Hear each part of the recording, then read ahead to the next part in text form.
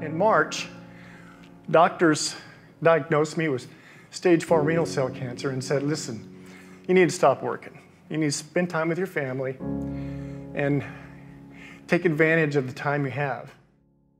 And Nancy thought, you know what? We're going to put a scholarship program together in your name. And I thought, man, that's so cool, but you know, what if I don't die? What if it's a memorial scholarship? What if I'm still around? It'll be awkward, but it'll be cool. Well, guess what? So Nancy said, well, we're gonna do this. And at first she wanted to call it the Warrior of the Light Award, named after a book. And it really has excerpts from men and women that have faced huge life challenges that, you know, were warriors that had to get through those challenges, but brought light to people, you know, to the world.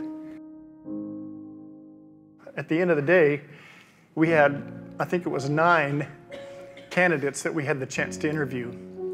And one by one, we brought them in, sat them down, and let them begin to tell a story.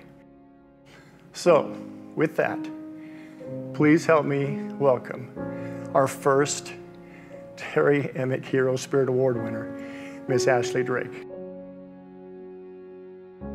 It's definitely one of the biggest things I've ever been a part of, and I'm definitely blessed to have been chosen for this.